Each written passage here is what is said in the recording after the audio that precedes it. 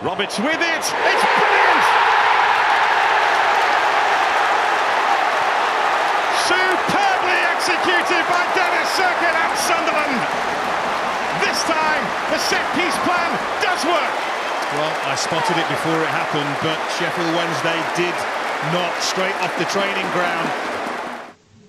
Slick football, nevertheless. Well, that's loose and Windass, and Mayenda's onto this! Bang! 2-0 to Sunderland in next to no time. Windass tries the elaborate flick, it doesn't come off.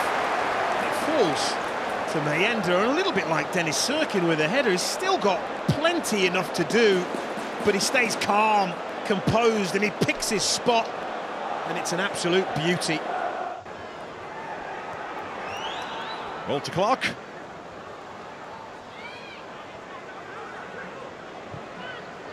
Space here for Rigg. They were swarming around him, and it's touched in!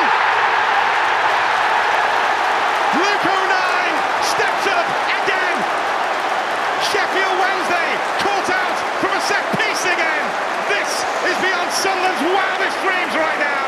3-0 up, not even 25 minutes play!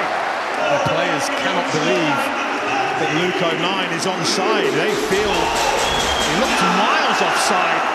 The officials don't think he is, and that's because he isn't. Josh Windass on this side is playing him on. Bellingham.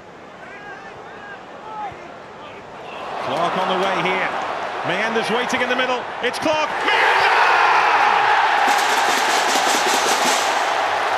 He brings the house down at the Stadium of Light.